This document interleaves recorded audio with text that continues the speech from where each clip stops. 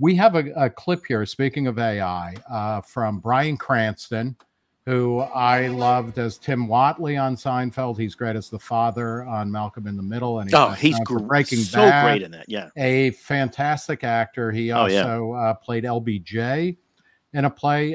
Zach, you want to cue this up where he's got a message to the head of the Disney studio and all the other suits. We've got a message for Mr. Iger.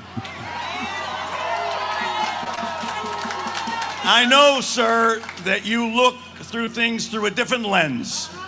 We don't expect you to understand who we are, but we ask you to hear us, and beyond that, to listen to us when we tell you we will not be having our jobs taken away and giving to robots. We will not have you take away our right to work and earn a decent living. And lastly, and most importantly, we will not allow you to take away our dignity.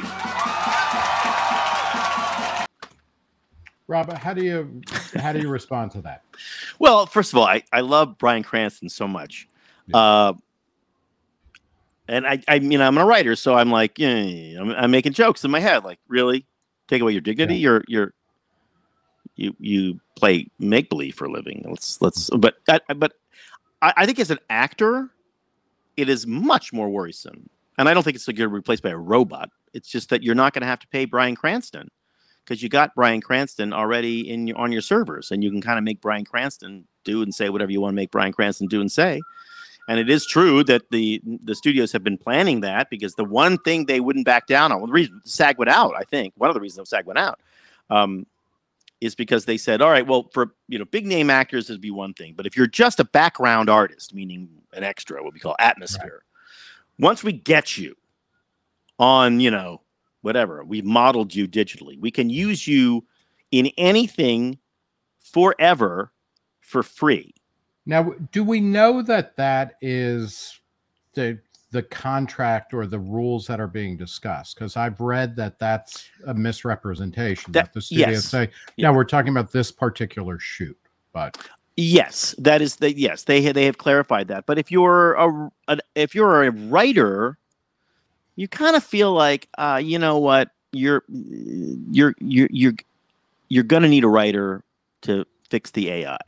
It may be a first draft, but you're going to have to pay a writer, and we'll just change the minimum. So you had to pay me more, and even though it's a second draft based on an AI draft, which is never going to be right.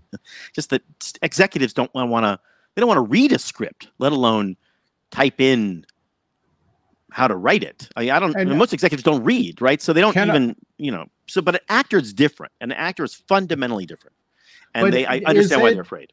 There's in the new season of Black Mirror, there's an episode that is built around this concept that, Salma Hayek is her likeness has been captured, and she's being used in a show, kind of not quite against her will, because somewhere deep in terms of service, she had agreed to all of this. There are rules already and laws against using the likeness of people, so it seems, and again, it maybe not for an extra background artist, but for somebody like Bryan Cranston, that seems unlikely.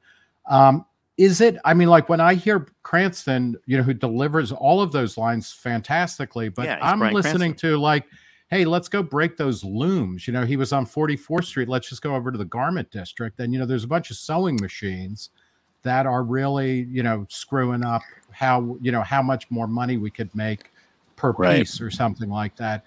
I don't know, it just seems so far-fetched as to be kind of risible as a main focus of anxiety.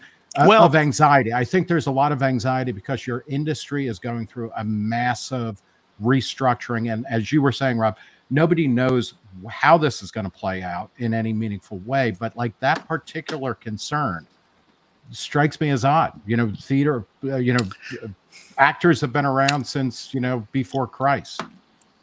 Yeah. And they're probably going to be around after he comes and, and raptures. Wasn't it an actor who killed Lincoln? Let's yeah, right. Yeah.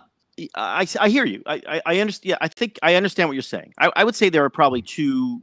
There are sort of two levels here, and the top level anxiety is something you also see in the writers, which may not be connected to the immediate threat, but is sort of indicative of the general anxiety, which is that these technologies are designed to remove what I do, which has always been subjective and was already incredibly risky, and to take me entirely out of the business. Right. And then for the actors on a fundamental or closer level, part of, especially, I mean, any actor, but a big actor like Bryan Cranston, but anybody else, is that when a project goes over or when a project needs reshoots, which they all do, they got to pay you by the day. And for some people, if you're at Bryan Cranston level, that's a whole lot of money. That's actually a big part of can be a big part of your annual income. And if you're a mid-range actor, they need you back to reshoot this or reshoot that or whatever they need you back for. And if they don't have to bring you back, if they can kind of, within the context, even in the context of one title, the same title, whatever that movie was or project was, you're still there. They don't have to pay you for additional work that they've created in the box that isn't effect work, but is in fact just error correction or whatever. That's a bad road for the actor. That's a bad road to go down if you're an actor, and that's something you probably want to protect. So it isn't quite so much that you're breaking. Well, again, it's completely understandable that actors and writers, want to get as much money as they can for the work that they do. But then when you pull back a little bit, it just seems like other industries that have automated, other industries that have used technology, they figure out a way. And it seems like Hollywood, for lack of a better term, is the last industry that is going to be like, what, you've seen Bryan Cranston already. We're going to give you a fake Bryan Cranston, and you're going to love it. Because if you can replace Bryan Cranston in Breaking Bad with Bryan Cranston from a MacBook, then maybe there's not as much magic going on, or it just strikes me as it's a heavy ask to regular people who just are watching TV or going to movies, who are paying more every year, etc. To be like, but the important thing is that Bryan Cranston get that extra check, because that's what's fair in the world. Well, what's fair is the difference is that if you were making, if you're a famous sweater knitter, then you may not like the loom because it makes sweaters a lot cheaper and faster than you can knit them. But you really can't say much about it.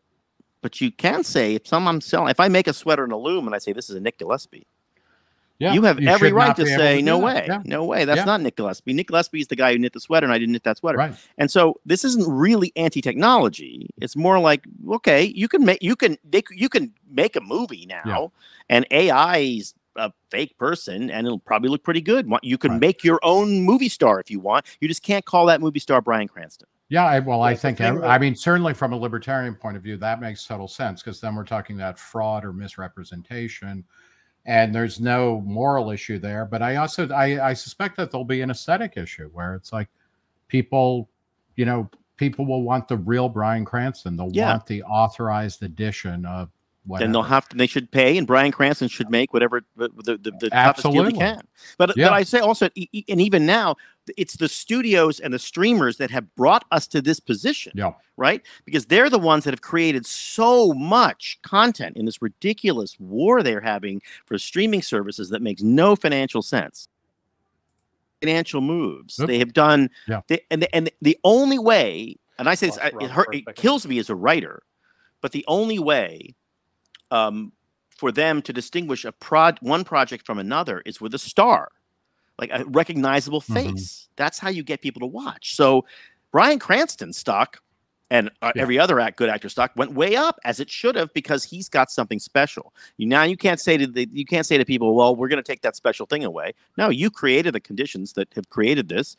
Now you have to live with your own bad business modeling. Let's speaking of business models. Can I just register my one worry with it, because I can totally understand where Bryan Cranston is coming from, and especially some of the people who aren't at Bryan Cranston's level who might be afraid that their image is going to get exploited over and over again.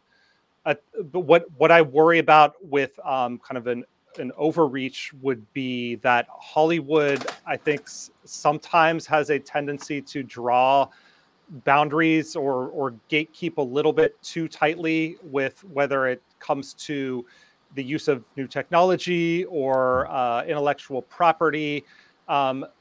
These are all tools for creating new things. And if you're going to gatekeep access to those tools, you're inevitably going to make it harder for the upstarts, the people who don't have a lot of institutional backing to use them. And there's been a lot of fights over the years to expand fair use protection of repurposed material. That's a fight we've fought a lot because we're in documentaries, and so we will be commenting on other material, and then you'll get takedown notices, and Hollywood's been a major force against that. So that is what I worry about with kind of over defining, like, what is AI, like what is generated by AI, what is my image, is if it's sort of based on an image of another person but it's not really them, is that going to be covered by this prohibition? Those are kind of like the margin call type cases that I guess I worry about the most. I don't know how it's all going to resolve, and there's certainly arguments on both sides, but that's kind of what looms large when I think about it. Yeah. I have a solution. Okay. Because if you go back to the glory years, right, when there was more independent film, there was true independent film. When is this? Well, pick up, sometime in the late 80s, we'll say 80s, right? So okay, this by the tail end of the studio system kind of fell apart. From the 1920s on, and block booking went, and the feds got involved, and then TV, and then the feds got re-involved when they had the financial interest and syndication rules, and then that kind of they started to be deregulated, and sort of around the 80s, people started to you could really make a lot of money with an independent film, and you could really make a lot of money as a small studio, an unaffiliated small studio, by the way. Right. That is the solution for innovation in almost every industry, but definitely innovation in show business, or at least to keep the doors open or more open for change. The irony is that the very people who seem to understand that sort of in their DNA, which are the technology people from Silicon Valley, the minute they got into the 310, 213 area code, they completely threw it away, and they decided, no, I want to have a vertically integrated studio with both my exhibitors and my studio doing the same thing. I want to eat what I kill. And nobody in show business has ever made any money eating what they kill. You eat what that guy kills a little bit, and you give him some of your stuff, and everybody kind of gets rich. And they didn't do that. And if they did that, we would not be here in this position. That was an excerpt of our Reason live stream with Rob Long talking about the Writers Guild strike and the SAG-AFTRA strikes. If you want to watch another excerpt, go here. And if you want to watch the whole thing, go here. And make sure to come back next Thursday at 1 p.m. Eastern Time when Reason's live stream will be talking with somebody who's very interesting, saying stuff that you definitely want to hear.